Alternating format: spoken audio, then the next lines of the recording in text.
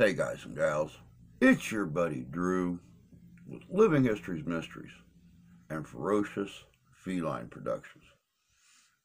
You know, I've noticed something inhibiting our looking into the paranormal this new year. We have looked at quite a few places that we wanted to investigate. And some of these places have been investigated by other investigation teams in over the winter or last year or even earlier this year. And where we used to be able to get into these locations by just contacting the sexton of the cemetery, or the local law enforcement, county law enforcement, state law enforcement, and just letting them know what we're doing. It's not that way anymore. Both large places that we've wanted to get into this year, all of a sudden they're demanding that we make a presentation to the township board to explain to them what we do and why we do it. It is the new norm. And when we explain to them that, we've never had to do this before, only in a couple of very rare situations in the 4.5 years that we've been involved as a group in paranormal and parahistorical research, have we ever had to do that. And they always tell us the same thing. Well, we've had groups that have come in and we didn't talk to them first, and they have made it look like we'll just say those TV shows where everything's over dramatized and you jump at the slightest sound or whatever. There's a big problem with the paranormal right now, and that is paranormal research teams that are going into these locations are trying to be the next big thing, and they're over dramatizing, and they're with every little squeak or pop or crack of a tree limb or anything else. When they get something on a voice recording or something, it's zoomed right into the camera, and uh, now I know a lot of you are new. We just recently broke 1600 for the second time, brand new channel, only just a couple years old, and but you remember back, those of you that have been with us for a while, we've done a lot of locations over the last 5 years. And we've never had to over dramatize.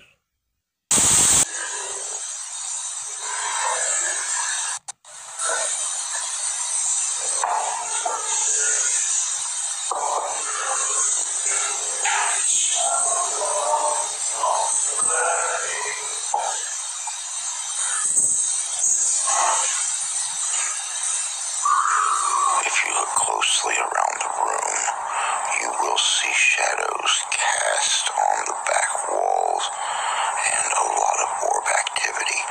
At this point in time, Christy and I are the only ones in this area, and we're both standing back behind the camera as source of light.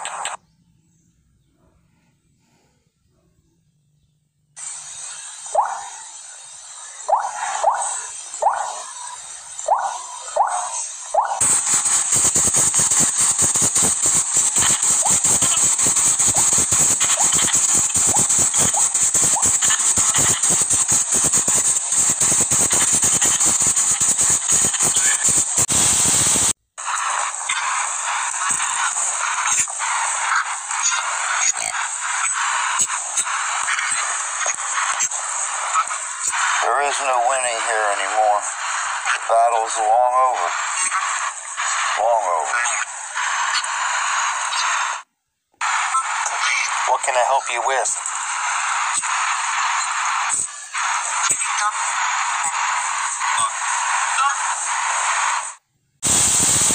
With there being so many small children here, we did stop along the way and pick up some simple little toys. Get closer to Alice.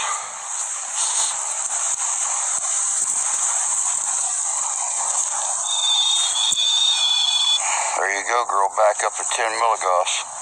I was standing behind you when I was looking at my phone, and I thought somebody was walking behind me, or footsteps, and I look up and everybody was in front of me.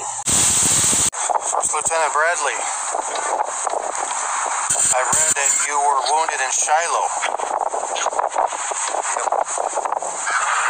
Can you tell me a little bit about the battle? Where were you at when you got wounded? Were you at the Hornet's Nest?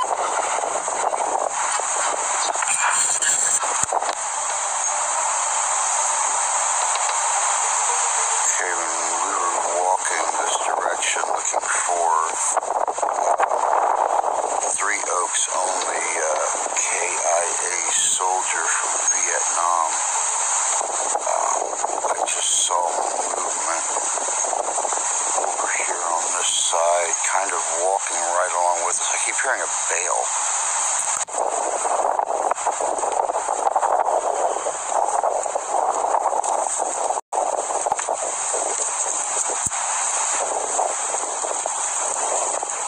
Now, if you guys would have noticed when I was recording Mark just then, somewhere right back in this area, we were getting a light.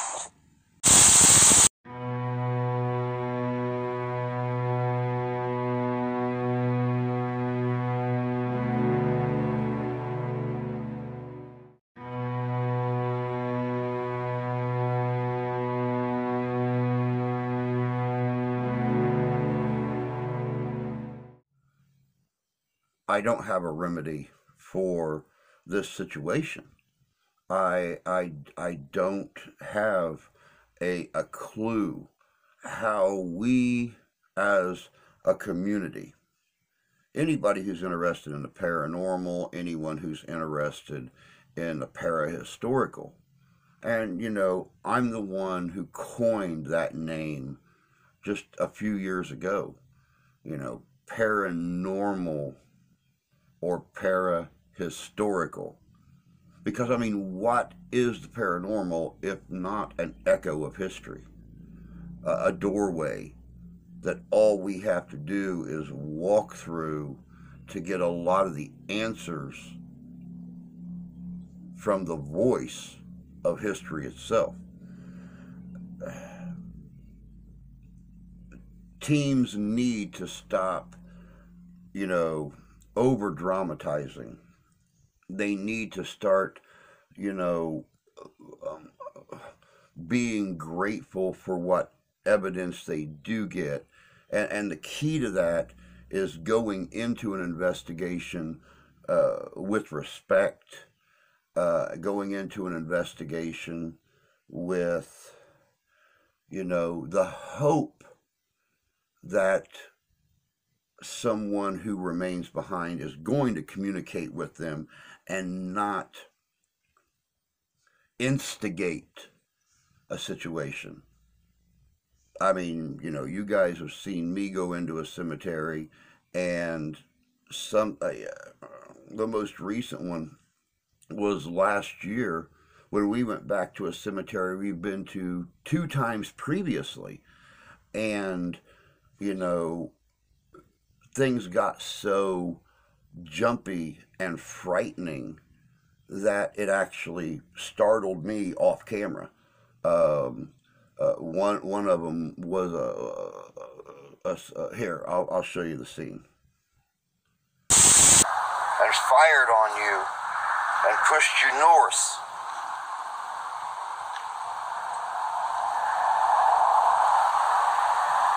Are you Potawatomi?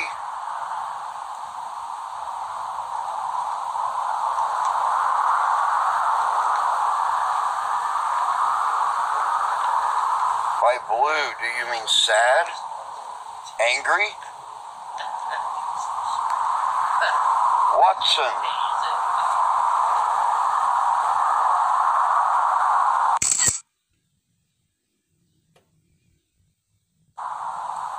Watson. Watson. What do you got, Drew? I just turned around and looked up, and I swear to God somebody was walking towards me right there. All right. Now, it wasn't until I premiered that video that clip was in that, people said, "Oh my God, I saw a face in that ball, that mist." I didn't even see it. I didn't know. All I know is that I turned around and something was coming right at me. And I moved out of the way. It was in the shadows from where we were at, there live. You couldn't see it clearly. So we didn't know if it was a living thing. We didn't know what it was. It's going to happen. I mean, you're going to get frightened. Any intelligent man is going to be frightened when when something startles him. Only, intelligence tells you have to be wary in a situation like that. So the main thing that we need to do is start working together. Stop over dramatizing. Stop trying to be a Discovery Channel sensation or something, that the slightest little thing sends you into feargasm. Look! What is that? What is that? I'm pretty sure that's their television! Oh man, I'm really scared! But I mean, that's all I really have to say about it. by over dramatizing an investigation and posting that over dramatization where people can watch it, especially people who sit on these town councils and these city councils and stuff like that. It's slowly tearing apart the paranormal field, making it to the point where, yes, you may get that one great video at a location, but then they're never going to let you go back, and they're not going to let anybody else go back, because it's just going to put a hurt on everyone. But that's all I got to say, guys. I've got more work to do this week. Y'all just take care of yourselves. Take care of each other. That's the important thing, that we take care of each other, because we're all in it for the same reason: to find the proof, to find the evidence that death is not the end. Death is just another plane of life that we all walk into. And the more we work together, the easier it's going to be to share that information and provide that evidence that people have been looking for centuries. Y'all take care.